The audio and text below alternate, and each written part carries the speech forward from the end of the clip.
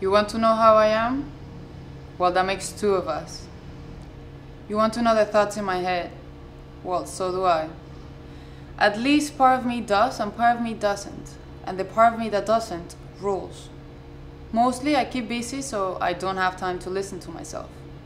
I keep busy because I'm afraid if I take time, there might be nothing to listen to. And every now and then when I do hear something, I get scared. Where does that thought come from? What am I supposed to do with it? Where am I supposed to put it? When it goes away, I breathe easy, and I try to get busy again. Other people, I look at them and they seem so filled with thoughts and feelings. How can they get any work done? If I thought and felt like most people, I don't think I have the energy for anything else.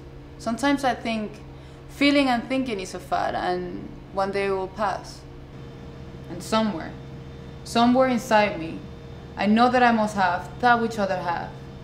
And if I force myself, I could feel all that's inside. I'm sure if I force myself, if I really, really force myself and got over the urge to scream, I could tell you a great deal. But what if I stay that way, thinking and feeling all over the place, every waking moment, and telling you all about it, getting so that I wanted to and that I needed someone to listen? No, that doesn't sound the least bit attractive. And if I told you everything I thought and everything I felt and everything I desire, and when I finish, if, but for a split second, you looked at me in silence, I'll feel so alone, and that terror will collapse my heart. And even if I survive that terror, you will know where my soul lives, and I need to have an unlisted soul. And I see that you like me, but I know you don't know me. So what does your affection mean? And I see that you're kind, and I see that you're trying to bring me out, but I don't trust it's what you really want. So even if I knew what I thought and I felt, I can't tell you, so please stop asking. I could love you if you stop asking. Please.